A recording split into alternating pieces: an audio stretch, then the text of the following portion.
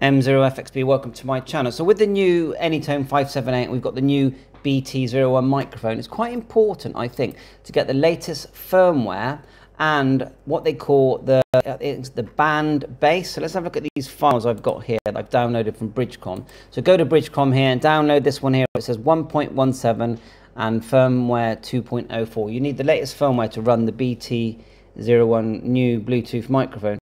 If you look at the actual image on the screen here, this is someone who's done it. It's the SCT3258. That's what you need to have. So what am I on about? Right, let's have a look. So when you download those files, one of the things you'll be looking at, if we go back to the thing, is band bass. See it here? Band bass 3258.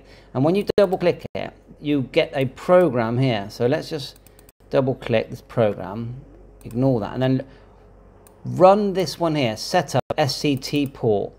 Now remember, I haven't got the radio. Now I've already run it, so run this through and then click finish, okay? Like so. And there are instructions, so I'll show you the instructions, which look like this. And this is what you've got to do. You've got to update the band bass on your radio. So let's have a quick look here. Press and hold, push the channel knob and the menu key and turn on the radio, and the screen will show a warning, set up SCT port MSI, warning, mode for SCT. Use the SD cable to connect your radio and PC. Run the most current setup SCT port MSI. Okay, and we'll scroll down and it's a file that looks like this. When you double click that, follow the screen guides to set the SCT port host controller to update the band bass.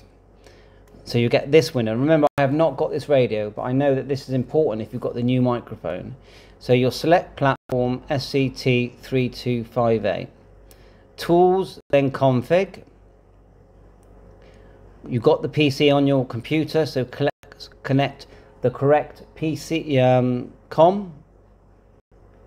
Flash update, SCT port. So you select on this program SCT port, then flash update.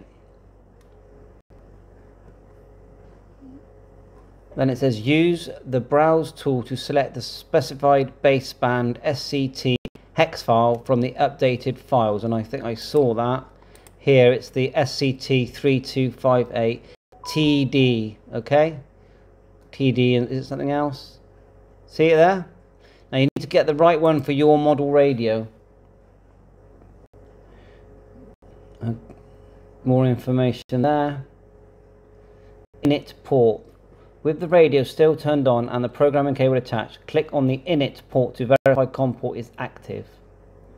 Message will show equals init port successful. Anytone 578 baseband. Select flash update button. The baseband update is now complete. So you need to do the baseband update on your radio, on some radios, for the BT01 microphone to work. The update is now complete. Unplug the radio. So there you go. So my friend sent me this because he's had quite a few messages as well about people that have had problems with this. So thanks for watching my channel.